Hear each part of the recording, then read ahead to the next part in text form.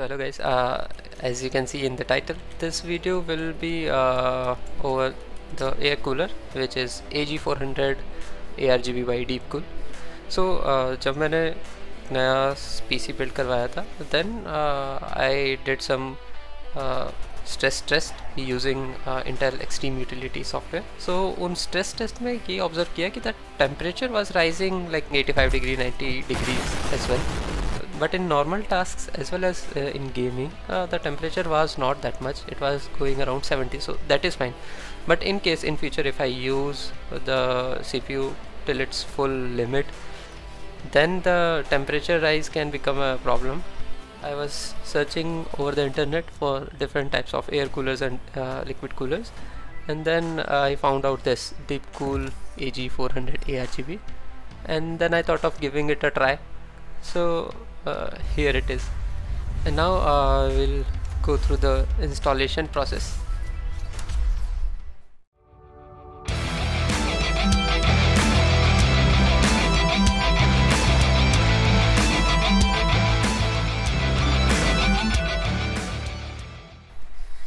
So after opening the packaging and let's open the box.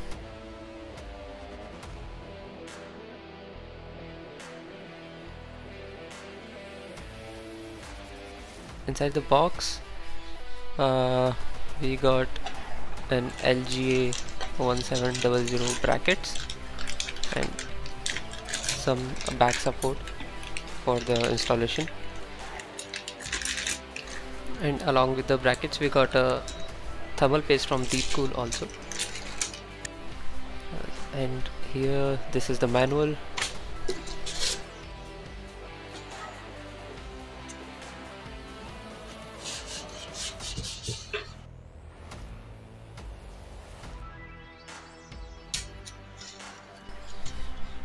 And the fans are also working properly, like it's spinning smoothly,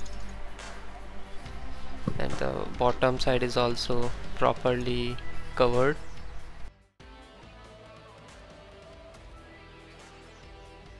These are the fins, so basically there is no damage, and this is the power cable for the air cooler. This also looks fine, there is no damage visible.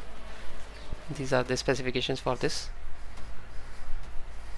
So let's proceed with the installation. So as per the user manual, first of all we need to attach this back support or back bracket to the motherboard from the back side. Then we will keep the motherboard over it, and then we have to keep these 4 supporting bushes over the motherboard so that we can damp the vibrations. Then after putting these bushes, this bracket will come over it, and then we will screw it from the from the screws which is given in the packet, and then these 2 pin kind of structures will fit into this air cooler, and then it will sit over these 2 pins like this. So before proceeding further, I have opened the glass panel of the CPU, and from backside also I have opened it because I need to access this backside of the motherboard area where the LGA bracket will fit into these 4 corner points. And to clean the thermal paste, I'm using this eyeglass cleaner. It is having only 70% of alcohol, so I will not recommend it to you. Better if we go with a 90% of isopropyl alcohol, but currently I don't have that, so I will go with it, but I have to be careful. So I thought before installing it I should check it. So I have plugged the power pin of this air cooler into the motherboard, and I have removed the stock cooler's power pin. And we should be very careful because any static charge can cause huge damage to our motherboard, so we should. So now we will turn on the power, then I will turn on the UPS, and now we will turn on the CPU power just to check whether it's working or not, and yeah, it's working. Okay, so we should turn our CPU off, and now we can proceed. So first we need to remove the stock cooler, and while removing it I realized that it was stuck almost because there was no gap to put my hands in. So I have to remove the GPU and the RAM stick because these both were blocking the way. and when I removed the stock cooler, I realized that something was wrong because the thermal paste was not properly applied here, and that is why we were getting temperature spikes.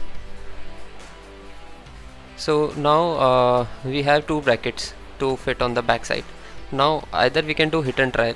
We can select one and try to fit in on the back side. If it fits, it's okay, or else we can go through the user manual. So the first one is not fitting, so we can try the second one, and if we check it closely, it's fitting, it's getting fit. Yeah, so it's properly a fit, so we can go with this. We can remove this sticker and then it will stick. As per the user manual, we can also see that bracket C is suitable for this kind of pin structure in your CPU holder. So in our CPU holder there's a similar structure, so we can go with the C kind of bracket. So here two types of brackets are there, B and C. So C kind of bracket is fine for us, and here it is, we have fitted properly. Now we can use the bushes over the motherboard aligning to it, then we will keep this bracket G over it. So now the top bracket is also fit. Now we have to clean this improper thermal paste, and we have to apply a new thermal paste. The thing is, I cannot show like the full process because in one hand I am holding the camera and other side I am doing it. So now we will apply the new thermal paste over it after cleaning it. So now we will be using this 70% alcohol eye lens cleaner for cleaning the CPU, and after cleaning it is looking something like this, so it's clean enough. And here the stock cooler has also been cleaned from the back side. So yeah, this jugaad works, but I would suggest to go for a 90% alcohol. So now we can go for the installation of this air cooler. First we need to apply the thermal paste on CPU and at the base of this air cooler also. So finally the critical thing, which was applying the paste and fixing the air cooler, was finished, and now we will fix the RAM stick. And after fixing the RAM stick, you can still see there is some clearance. We can put one more stick, so there's gap, so that's good. Now we'll check the CPU. So now we have fixed the GPU and it's properly tight, and you can see some gap between the air cooler and GPU, so that's good. There should be some clearance for proper airflow. Now we will check the CPU. So we have covered the glass panel of the CPU and still there is some clearance, so it's getting fit properly. Let's turn it on. Yeah, so it's working properly, there is no issue and there is no noise or vibration such thing. We will check the CPU now. Let's check the Intel Extreme Utility stress test. So let's start the test.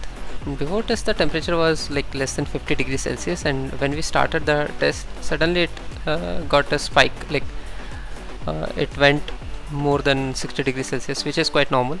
So if it's staying below 70 degrees Celsius, that means our air cooler is quite effective, so that is normal. And after the test it should drop down again, like to the normal temperature, which is below 50 degrees Celsius.